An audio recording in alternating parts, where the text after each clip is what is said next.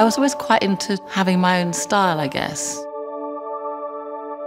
I didn't actually particularly like sewing, but I liked what you could do with it. I always had something quite different and new, and I sort of liked that. It just became very much what I did, and so I went into fashion.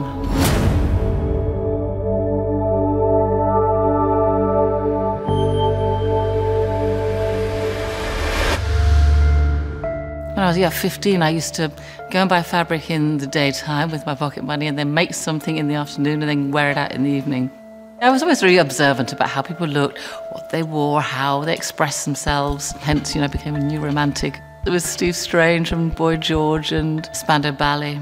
We were the Blitz kids. It was quite influential at the time, and we all went on to do something quite creative with their lives. It was a great time to be a fashion student. I just slowly became aware through costume houses. There was the whole side of design that I didn't really know about. I did realise I love the narrative. I like the fact that you use costumes to tell a story and to create character. And the more I did it, the more I realised that's something that I really, really enjoyed.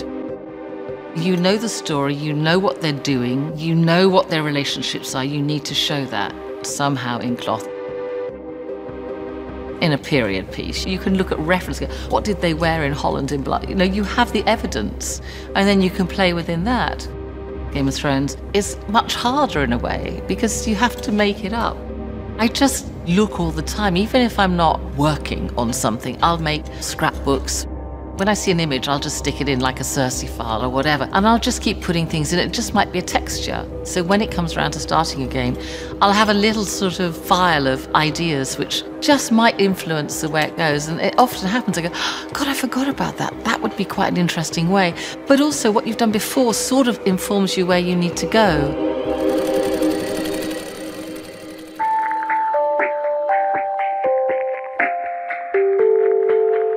Designing a series like this, first it has to come from a script that guides you. Then you start building up a picture of how this person lives and what influences them.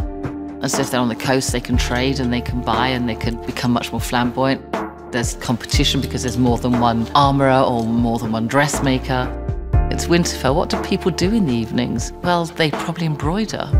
You have to balance that with the other characters around them and consider the set, colours, and it just evolves.